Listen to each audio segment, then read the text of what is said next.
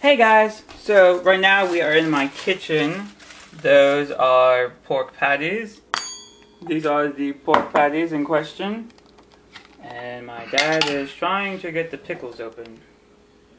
Product placement.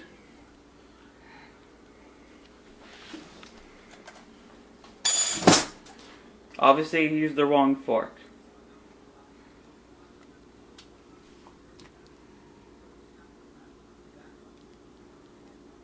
Look at that delicate action to get the meat from the fork onto the bread.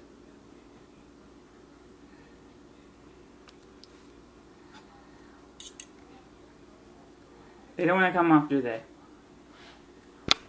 Ow. You're right into the camera.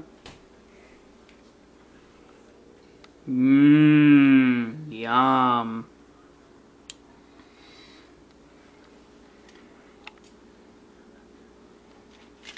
Focus. This, ladies and gentlemen, is how to make faux McRib sandwiches. The tasty things from McDonald's that only come out every so often. Usually around St. Patrick's Day.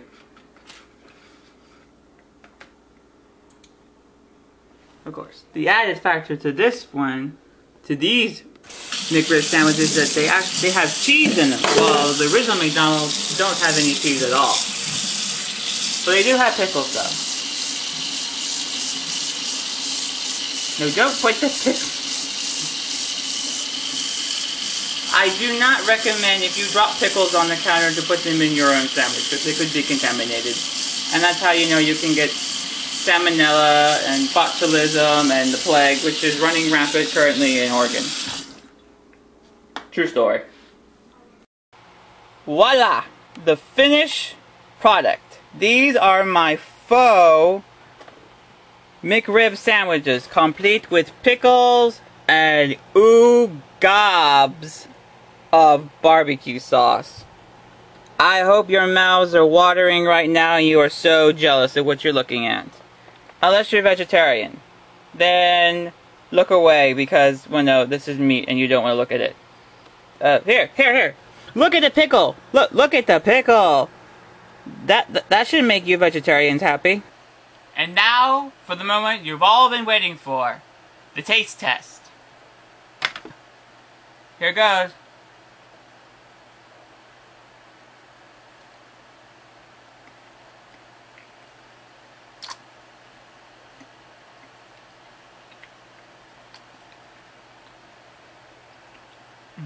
Overall, this faux version of McRib sandwiches is very good.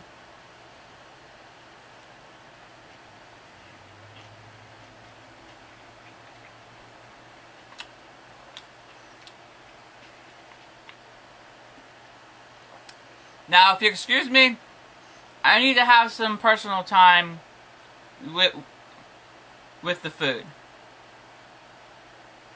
Anybody have a napkin? Hey guys, what's up? I don't really have much to really put in this video. So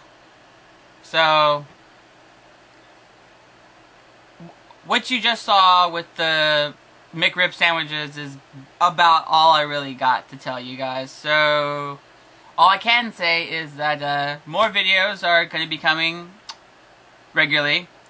And some surprises are on the way. And yeah, so stay tuned. And I will see you probably next week. Alright, take care. Bye guys. Signals of the Air will be back, but first a word from our sponsor.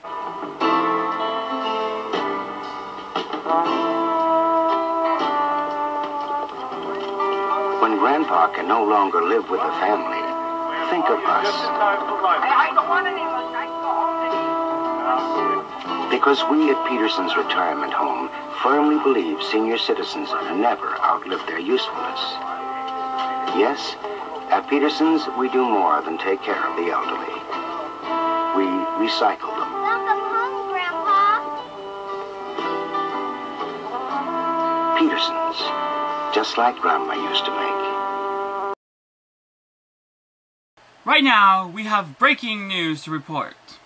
It seems that this woman right here, Miss Allison Jeffrey, is currently wanted by New York police for the death of one Mr. Connor Dwyer.